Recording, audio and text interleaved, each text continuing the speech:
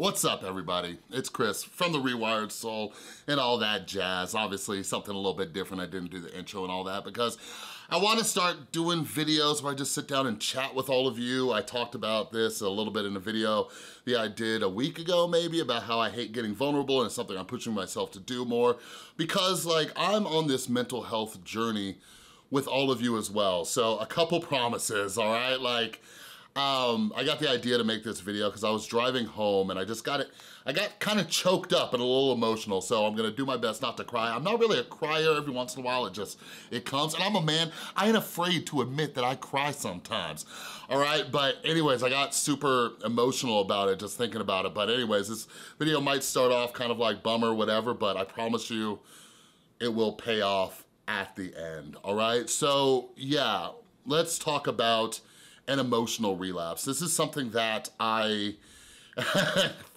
it's crazy too, because like, these are things that my brain tells me not to open up about, not to be honest about, not to be, you know, just talking about with all of you, right? And I do it, you know, not only for myself, but hopefully inspire all of you, and maybe my story and my experience can help some of you. But anyways, an emotional relapse. The first time I heard about this was when I first got sober. So those of you who don't know, I'm 7 years sober. I got sober on my 27th birthday back in 2012. And we all know what a relapse is. Like, for a drug addict or alcoholic, it'd be me drinking or using. So what the hell is an emotional relapse?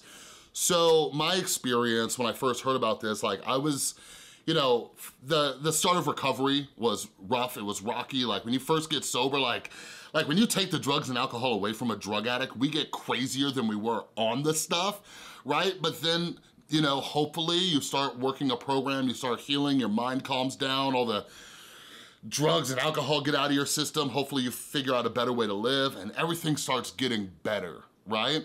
And not only do things start getting better for you, but you start becoming a better person. Like, people actually like being around you and stuff like that. You know what I mean? And that's where I was. There were so many just big moments in my early recovery. I remember it like it was yesterday. I remember a guy who was in my sober living and he moved out, and then he saw me a few months later and he's like, "Oh my God, Chris," he's like, "I've never seen you smiling before," right? And things like that were a big deal to me because I was so miserable and just everything in my early sobriety. But I start to get better, and I started to be better, and I started to act better, right? And there comes a point, sometimes in recovery, we call it the pink cloud, where everything's gonna all, yay! You know what I mean? And we wanna scream it from the rooftops, how glorious sobriety is.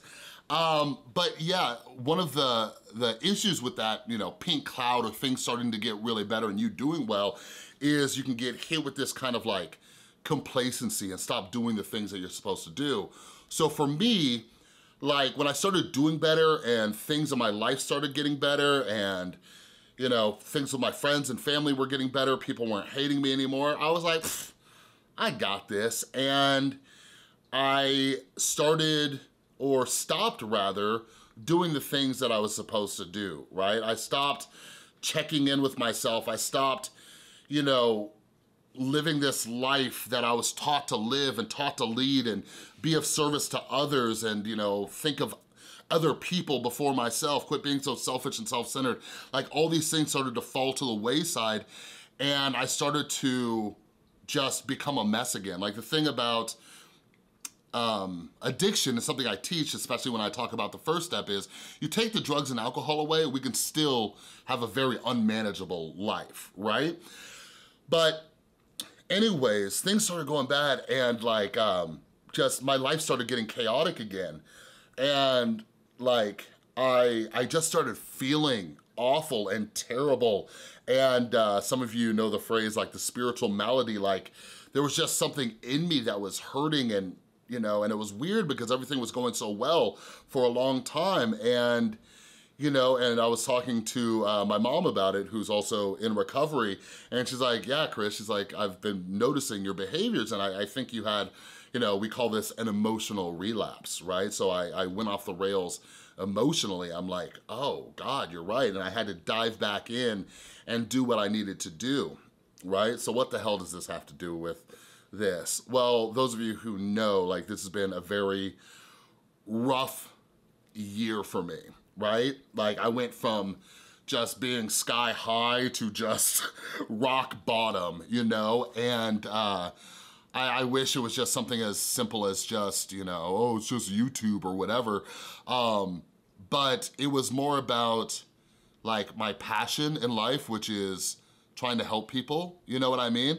And you know, when everything happened to me, just my imposter syndrome really kicked in, like, oh my God, maybe, you know, that voice in my head is right and I'm not, you know, who I think I am, and I'm this awful, terrible person and I suck at what I do. And then, you know, like, it's crazy how the ego works too, because you have this imposter syndrome, but then you have this ego just like, no, you're this shit, and screw everybody else, Chris, right? And for 6 months, and I talked about this in my video about how I had that clarity about how I wasted 6 months, but for 6 months, I was just fighting and fighting and fighting. I was fighting against everything and everyone and just fighting this battle, and like, and it was such a waste, right? And that was another emotional relapse. I had this emptiness in me, and thank God I sat down like to record this video. Like, I've been critical of people who say YouTube is therapy for me. I'm like, no, therapy is therapy, right? Like, I get what they're saying, but I do think that you should have a therapist as well. You know, a therapist will not solve, but they will help you with a lot of your problems. You can't just hop on here. But anyways, had I not finally got on here and I said what I said, which some of you remember, when I said like, I lost my passion for helping people, I lost my passion for mental health, I'm just, you know, I don't wanna help people. And like, just verbalizing that and putting it on YouTube, it snapped me out of it. And you know, things have been going so much better the last few weeks with just everything, but mostly inside here, right? And inside here, I feel so much better. And like, I wanted to sit down and record this for a couple reasons. And the primary reason is, and this is where I get a little emotional, so I'll try to hold it in. But man, like, I cannot put into words how much I appreciate all of you, right? Like, even if you're new, I appreciate you, but like, the real ones who have stuck by me, and the new ones, you're not the real ones, you're the real ones too. But I mean, like, when I went through everything this year, I lost tens of thousands of people. Like, that's no joke. Tens of thousands of people, but some of you sat and waited for me to come back and be Chris again. And I'm sitting here and I like I said, I started getting emotional while driving home. I'm like, man, like, they stuck by me. They just sat there and watched me go through this whole thing and just waiting for me to come back and return and be me and just get that passion to talk about mental health again and try to help people. And you guys stuck around, and like, a lot of you who are new too, like, I appreciate the fuck out of you as well. Because something that happened when everything went down, whenever I meet new people, whenever new people come to my channel or whatever, I have to sit there and wonder and say, are you one of the hundreds of thousands of people who saw people talking shit about me, right? Like, you know what I mean? And all these things, but like, those of you who are new and you saw that stuff and you're like forming your own opinion, or you're just like, whatever, you know, like, I appreciate that. And like, you know, as much as I try to help all of you, I just can't express enough how all of you help me as well in my mental health journey. I never, ever, ever, ever want to ever make it seem like I'm perfect and I figured everything out. I just have a lot of experience, but you guys help me as much as I hopefully help you, and you guys are a very crucial part of this, right? And, you know, obviously like Tristan dealing with my crazy ass, you know, for the last 6 months, and seeing me like just fighting and fighting and fighting and, you know, and all this other stuff. And like, something that I'm working on right now is I'm trying to let go, because I now that I have this clarity, the guilt is coming in. And that's like what, you know, like, even though I didn't have like a relapse, like a drug and alcohol relapse, that emotional relapse, that guilt, like, oh my God, what did I do? And I feel so bad. that I've put you guys through that for so long, but like, you know, I was testing new things with content and trying to do more commentary, and then like I finally realized like it felt empty to me just giving my opinions on just random things happening, you know what I mean? But yeah, I feel like guilty about that, but something I'm working on. I hope this is something that you guys can learn, you know, through my journey as well, is I'm trying to let go of that, right? Like, I have to think and put myself in your shoes. Like, if you've stuck around here this long, I doubt you want me to sit here and just beat myself up over that. But I'm so grateful, and part of it when I was driving home and thinking about it was just like, now that I've switched gears back to my passion of talking mental health and trying to help people, like you guys have been so receptive to it. You guys have been so kind and just loving, and it has warmed my heart in a way that I haven't felt since like the beginning of this year. And I'm so grateful for all of you, and like, I'm so happy that we're rebuilding this community. Like all of you, you know, not just in the YouTube comments, but those of you who follow me on Twitter and Instagram, like my passion is back, and my mojo's back, and my ideas are back, and I'm doing stuff like it might seem stupid to other people, but like that Spotify playlist that I started, and I posted it everywhere and said, hey, give me songs, and you guys doing that, and some of you listening to it too and liking the idea, like that fucking means a lot to me, you know what I mean? And I've been asking you guys questions, and I announced on, you know, Twitter and Instagram, and I think on the community tab, that I have this really big mental health project that's in my mind that I'm gonna get kicked off really soon. I think this weekend I'm gonna strategize it a bit.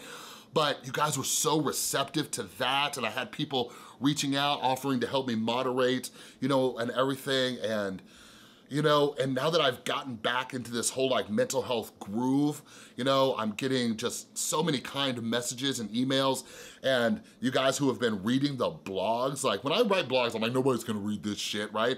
But you guys have been leaving comments on the blogs, I've been getting emails and everything. If I haven't gotten back to you yet, don't worry, I will. I still have some DMs that I gotta get through, but I feel more like old Chris again. And the last thing I wanna say, aside from another heartfelt apology and how much I thank all of you, is just, it's just this, and I hope you guys can learn from what I'm trying to do now, which is just put those fucking blinders on and tune out all of the noise. Like, people are still coming into the comments, talking shit on social media and stuff, but I am just laser focused on my mission to help people, you know what I mean? And like, I let these people get into my head for 6 months, and that was way too long. So if you guys have something in your life that you're passionate about,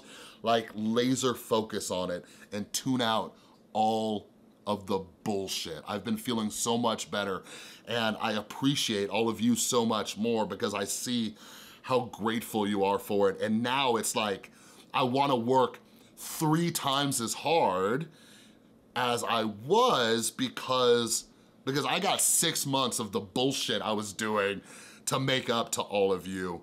So thank you for sticking with me, and let's do this shit together and improve our mental and emotional well-being, and it's gonna be amazing. All right, so thank you once again. I love you all so much. I can't put it into words. If I could, I would just, if I was a millionaire, I would just give everybody one of these pallets, you know? I would just go and maybe have to do that thing that they did where they cut out the roof of Jeffree Star's. I just jack it for all my Rewired soldiers out there and stuff. I'm kidding. Jeffree, don't send like your Secret Service after me or whatever if you see this. But anyways, I'm rambling now. But again, thank you guys so much. And yeah, we got some cool stuff coming up. I'll see you soon.